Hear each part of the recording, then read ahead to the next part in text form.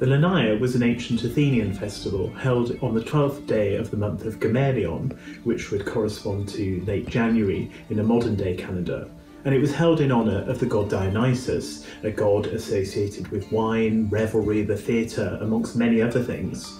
Typically, the festival would be held in the Lenaion, a sanctuary in the central market area of Athens, the Agora, and it was also held in the Theatre of Dionysus on the slopes of the Acropolis. The Lenaia appears to have been presided over by an elected religious official known as the Archon Basileus, as well as some other religious officials. And indeed, religion was key to this festival, and we know that people seem to have proceeded through the centre of Athens, possibly even hurling outrageous statements at people that they passed by in the street.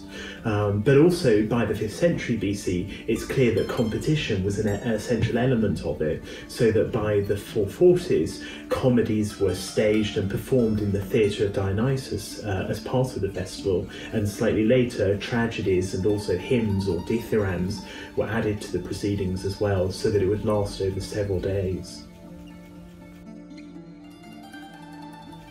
Well, frustratingly, we have no narrative account that gives us full details of what happened during the festival itself, so we rely on certain literary sources, particularly from the 3rd century BC onwards. But in addition, we do have some inscriptions that detail the victors at some of these competitions that I was referring to.